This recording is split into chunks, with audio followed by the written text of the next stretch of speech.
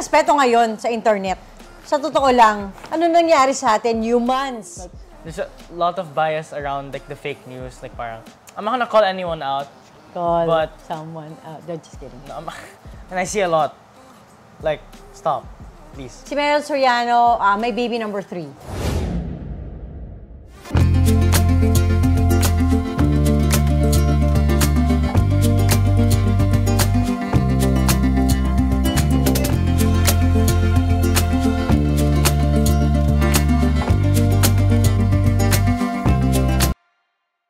Hello! Hello, everybody! It's been a while. Yup, it has. Welcome to The Curious 2. Bump it. Hi, guys! Hello, welcome it's been back. a while, I know. Busy kami, busy si Eli sa school, busy ako sa bangs ko. Sa book namin dalawa. Yes, mga bagong tasa. Mga curious people, dahil nga curious kami, today we are going to talk about fake news. Alam nyo ba na sa December, magkakaroon na ng winter sa Pilipinas? Did you know that? No? Did you know that?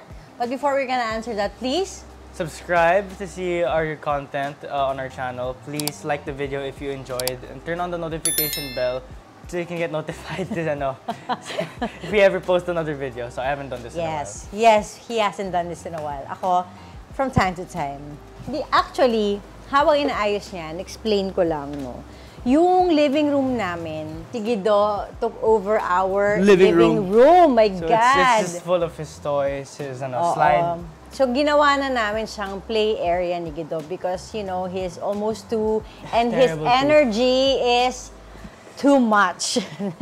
So, he needs, malapit na siyang, di ba, horrible 1. Tapos ngayon, terrible 2. Kaya medyo nakakapagod. But, you know, ganun talaga. Buti na lang din, nandito si Kuya Eli. He helps out a lot. So anyway, let's explain this place. So nag-take over na yung living room. So we are now in the garage. My favorite spot. Yeah, kasi he gets to invite his friends and actually we're going to make this in a like not a man cave because it's not just for men, but for the family. So it's gonna be the fam cave. Cave family. Pasensya na medyo ano pa siya. It's not as nice yet, but we're gonna make it nicer naman. So. Yeah, so dito yung motor ni Papa Joem, dito yung bike ni Eli. We're gonna have some darts. Siguro we can make it into a video on how we're gonna transform this fam cave, di ba? Pasensya nyo na yung mga hello, yung mga basurang bag ba dyan naman yung mga laman ng mga things. Yeah, we're still not done with the place. Yeah. So, yes, but today we are going to discuss winter in December. So, totoo ba magkaka-winter in December? Totally. Totally? No. So, totally no. Totally not. So, today we are going to discuss what? Fake news in the internet. Yes, fake news, fair news. Yeah. So actually, we decided to do this episode 1 is because it's really essential, no? Lalo na sa mga teenagers, mga bata na nag-i-internet and sa mga matatanda na rin na na affected sa fake news. We are so lucky na binigyan kami ng Looking for One ng magazine from Canvas PH. So you guys can check this out sa Canvas PH and Looking for One. Okay, so this is #YouThink, labanan ang fake news. We are going to discuss this kasi this is very important to me dahil ako syempre mayroon din mga fake news sa akin. Hindi naman malayo yan because of my work, because I am an actor, celebrity. I hate that word. But and also a content creator. We are content creators. And then, syempre, si Eli din, nasasabak din siya sa mga ganyan dahil syempre, showbiz family, etc., etc. But, it doesn't really just apply to us, no? It applies to a lot of people. Kahit mga random people nga like. Yes, exactly. So, meron tayong infodemia ngayon or infodemic. And according to Merriam-Webster,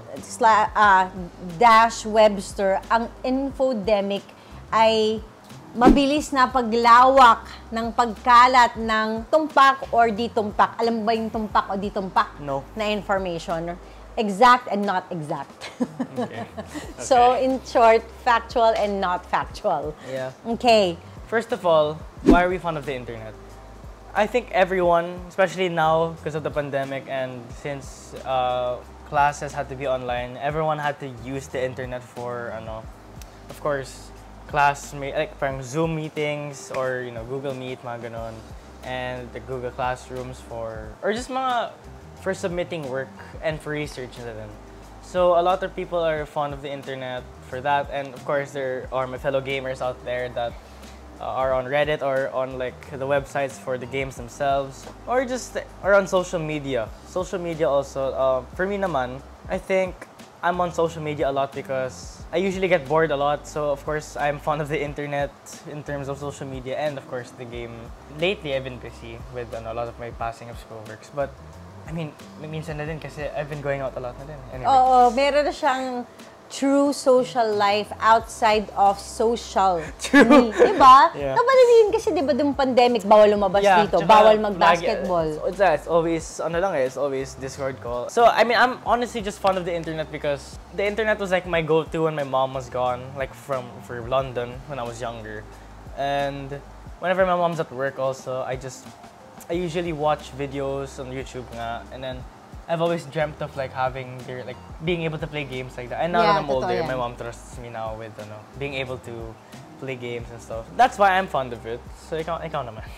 Well, ako, I mean, other than the YouTube and stuff. Yeah, kasi one for work, no? So we have Instagram for work and we have YouTube for work. TikTok is also part of my life now because of work and also because it's fun. I don't get to post a lot because I'm busy as a mom. And most of the time, ang pangit ko. So, hindi ako yung quick content man lang, hindi ko magawa kasi lagi magtitingnan ko sa sarili ko, makapag-TikTok nga. Ay, pangit ko, wag na lang.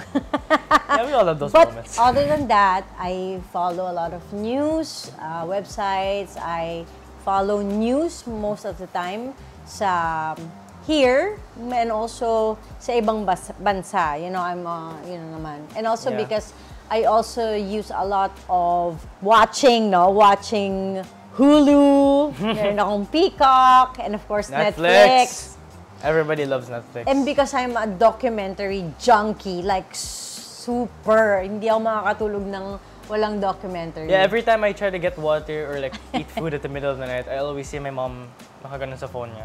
Yeah, so it's also because, I have bipolar and it really helps me quiet my mind kasi, sa pagod namin ngayon, balagi ako may trigger to, parang sa mania. Yeah. So instead of overthinking at night, I get to watch. So part na talaga ng buhay natin yung internet, period. Yeah. Pagkagising pa lang, I'm sure ikaw. Ako kasi I make it a point na... the first thing I do is check my phone. Oh, yeah, ako hindi. I do tum-tum, but still the phone. I always check my phone, like, no, I mean, it's always about the messages for me. Like, every time, I always have to check my messages. It's like a habit that I've gotten used to na. Yeah, actually, pause lang, no? Ngayon ko lang na-realize, itong lugar natin, itong ginagawa natin, bagay pang podcast. Yeah. I was about to mention that kanina. Grabe naman yung pagkaan sa... Sorry, sanay Bro! na. Sanay appear na. lang, appear. Ano na? Tapos bumpet. Hanggang doon Yeah, about that nga. I was actually thinking about... Super cool I was about ito. to tell you kanina, I was gonna ask sila to make a podcast here. Kasi get the projector and stuff to reactions, whatever. Lalong-lalo na pag nagawa na namin itong Fam Bam Cave! So, Yeah, mabalik tayo. Anyway, yeah. Mabalik Back tayo to the dun actual topic. sa actual topic. Ano lang yun? Out of topic. OT. Wow, I am so updated. OT.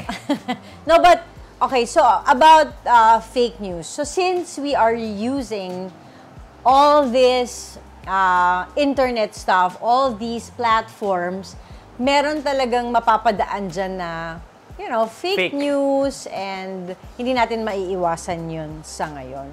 So, let us discuss different kinds of fake news. Ano ba yung mga nakikita nating fake news? Ako.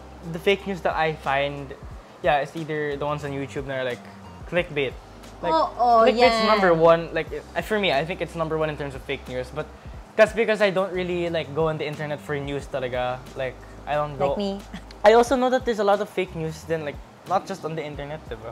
Oo, kahit sa kapitbahay, pwede tayo magkaroon ng fake news, di ba? Yeah. Like, kunyari, sinabi lang na, grabe, meron kaming nilutong steak para sa inyo, tapos hindi pala totoo. So, that's fake news. No, but, okay din kung totoo. Penging steak.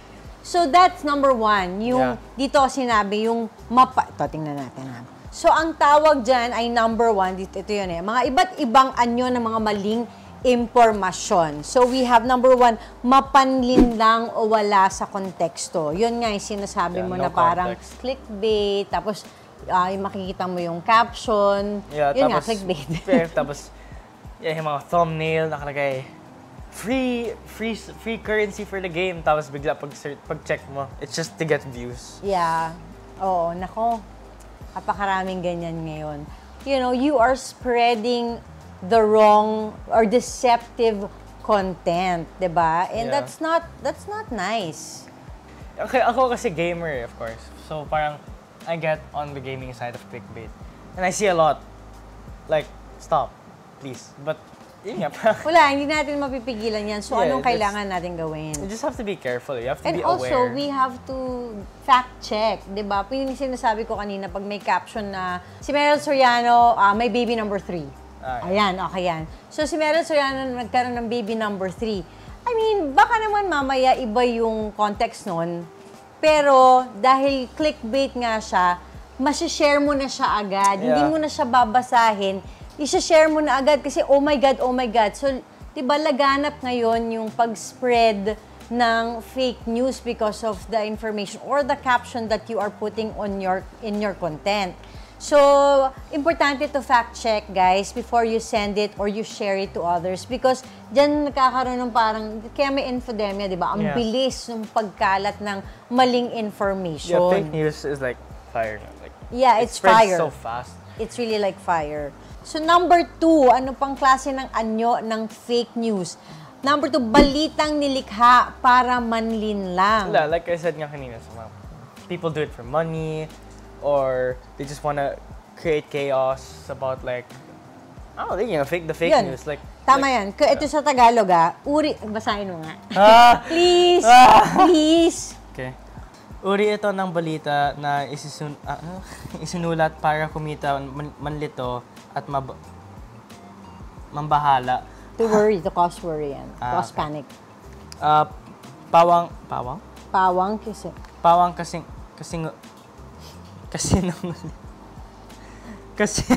Kaya mo yan.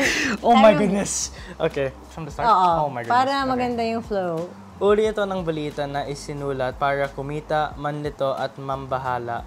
Pawang kasinungalingan ang laman nito. Oh my goodness. Pawang kasinungalingan, meaning all untrue, all lies talaga. So, yun nga. So, again, to create noise and cause worry or panic, which is not good, guys. Yeah, just- Ano ba yan? I mean, those are, kasi when it gets to that point na talaga people are just desperate for either Views, attention, di ba? views. Yung mga ganyan. So, yun nga, like my mom said, fact check, but not just that, also be careful lang talaga.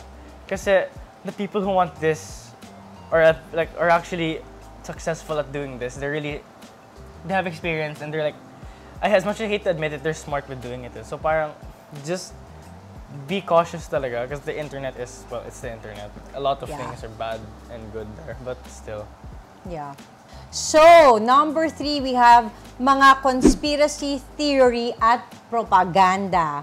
So, mostly political to. Yep. Oh, like, for example, I have one example that I just watched on, I think, Netflix. I watched yung one-child policy sa China.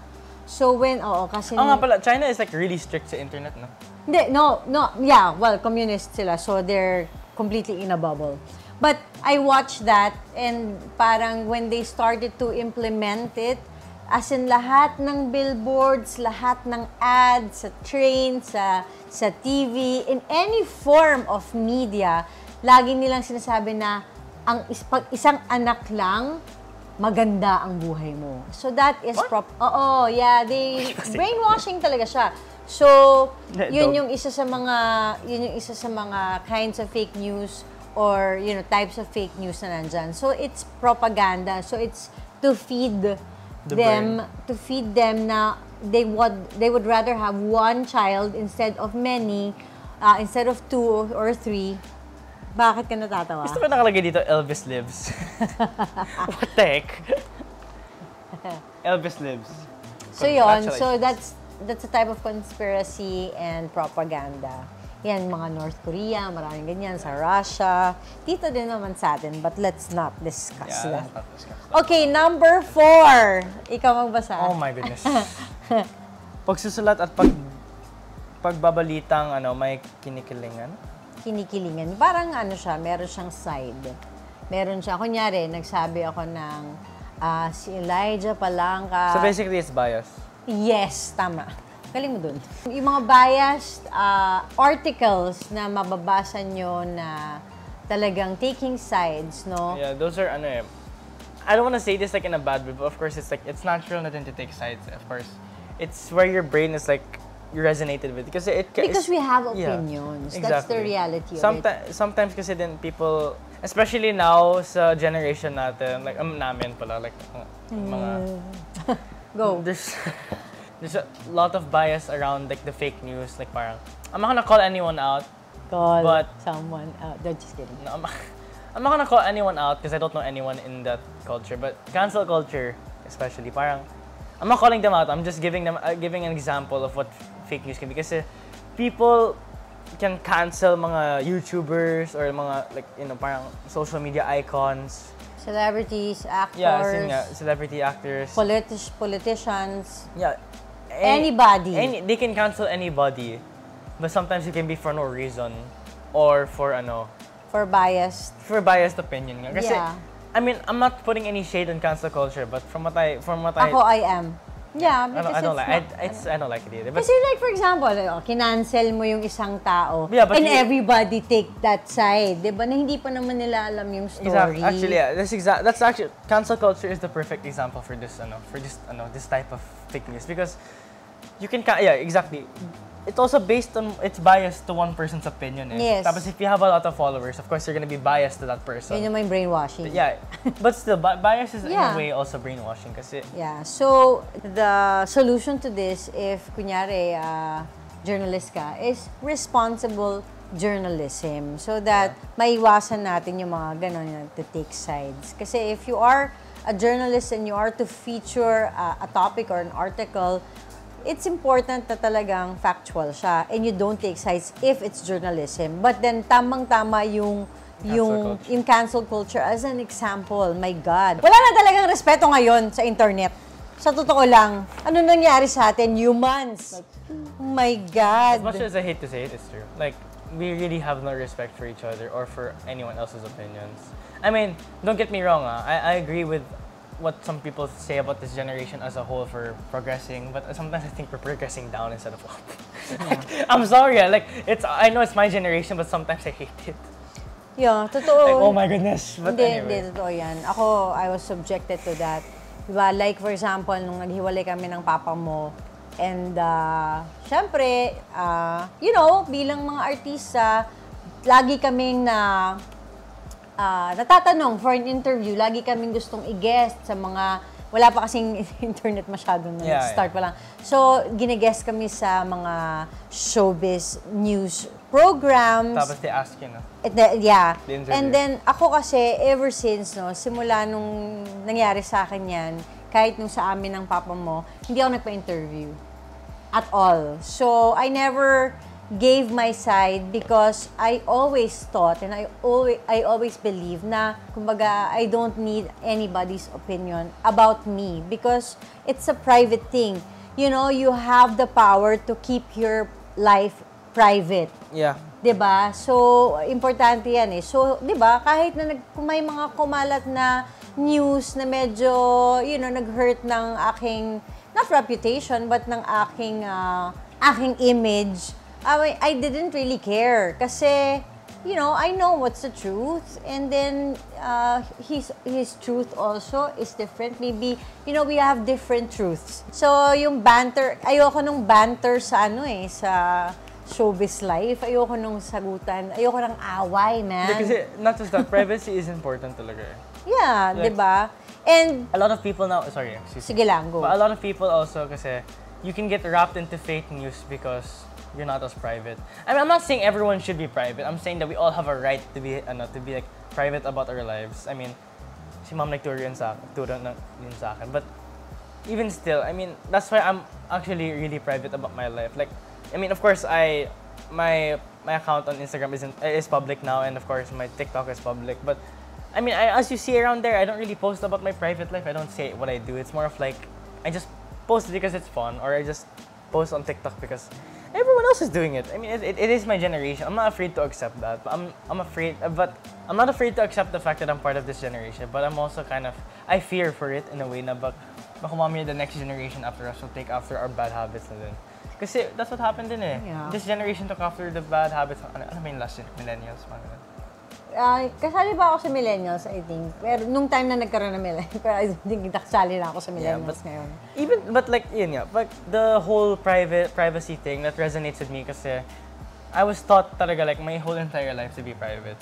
And thanks to me. Yeah, thanks to mom nga, yeah. But because of that, I've learned na talaga na. Kasi diba? But it is important din eh. Kasi if you're not private, fake news can happen. Diba? It will. It's inevitable. It will. Fake news will happen, and if you're not careful with what you say or what you do, it's gonna get worse. So kaya it's good. Privacy is really important. It's really important na talaga na to keep your truths. Unless ako kasi kahit na, alam mo yun, parang sa panahon ngayon, di ba gusto mong sabihin na no, ito yung totoo sa akin. Ako talaga, I don't like it eh. I don't wanna defend myself because anong gagawin ko? Wala naman akong responsibility sa mga tao to share my life because karapatan talaga natin na hindi lang mga artista, nating lahat. Like for example, meron ka, 'di ba? Hindi ko sinasabi sa mga tao kung saan ka nag-aaral because it's unsafe. Yung mga ganyan. Don't worry, i-discuss din namin yan sa next episode namin. But for now, etong mga fake news. Again, 'di ba? Nandito tayo sa huli ka, kilalanin ng peking information. My advice for you guys to avoid fake news, and then be private. Yeah. I'm sure a lot of people understand that kasi a lot of people talaga actually, 'di ba isa yun sa reason why I didn't want to do YouTube. Kasi sometimes kasi of course you didn't know that there are other types of content, pero yung YouTube talaga. No, yun nga, nakakatawa kasi dahil we are called content creators.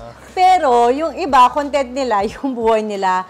And I don't think, for me, na you are truly creating content, no? Because tayo kasi ang root natin is to give information. Yeah. Dati is to share yung mga physical activities natin. Yung mga, we can't do that now. Oh, we cannot do that because of the pandemic. And because of Guido.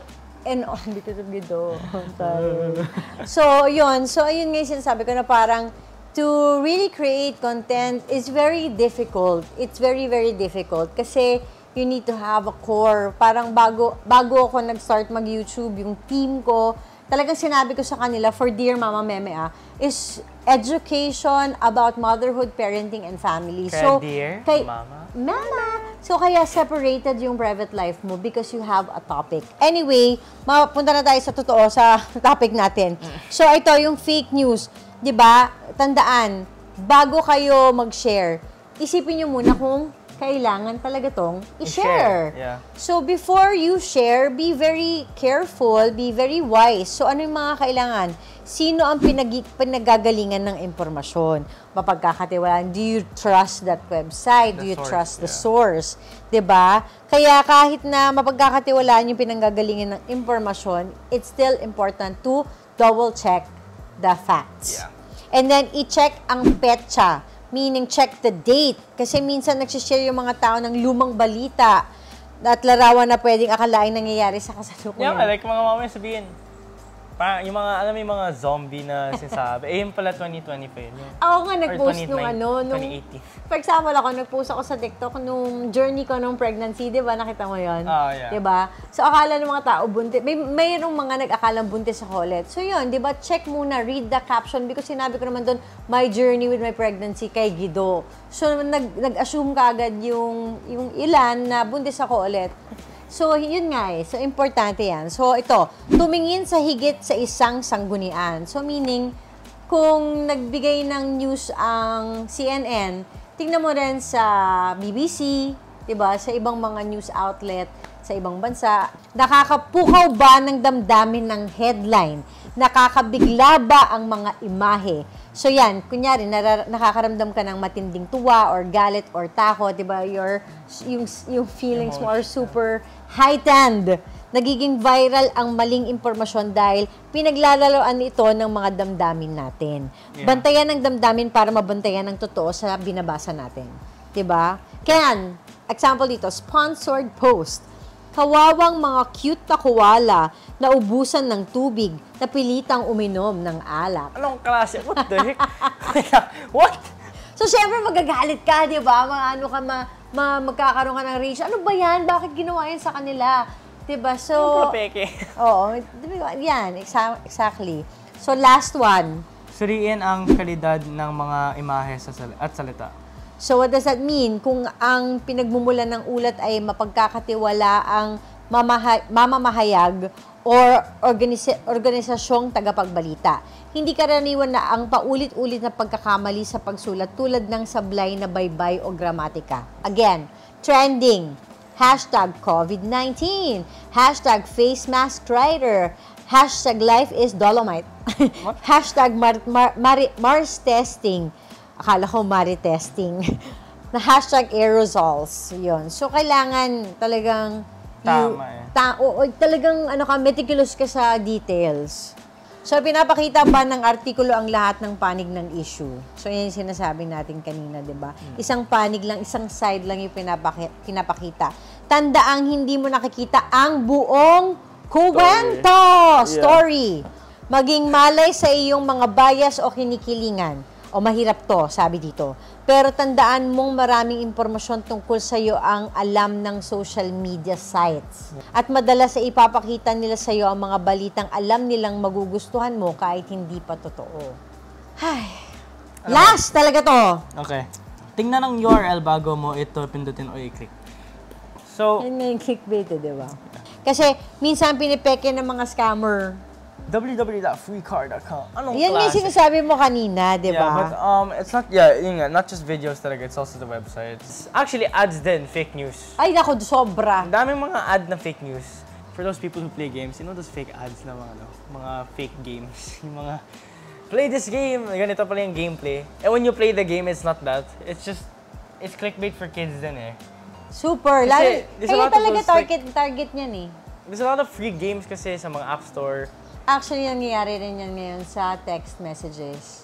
Diba? Yeah. Dami nagma-message, get your free iPhone 13 for this lottery or something. Kaya ang abangan nyo yung next episode kasi ma-discuss namin yan sa next episode ng The Curious 2. So yun mga guys, if you can get a copy of #YouThink, you can go to lookingfor1.com and Canvas PH. And also because gusto ko rin i-share sa inyo na ang Looking for One, if you buy one product or if you buy and support, because this is like community ng mga artists na tinutulungan ng Looking for One, na pag bumili ka ng isang product sa kanila, you are going to be able to, binibigyan nila sa charity na yung mga hindi afford ng libro, magkakaroon ng libro. Yeah. So yeah. Astiga. Yes. And I love them so much, and I love that you sent this, you sent the magazines, no? Ang dami naming because they are so relevant and they are so needed to be discussed. Like for example, why is it important to me? Because I'm a parent. So kung kayo may manonood ng mga magulang dyan, it's important to know about these things also because you are responsible for them to understand these things, 'di ba? Yeah.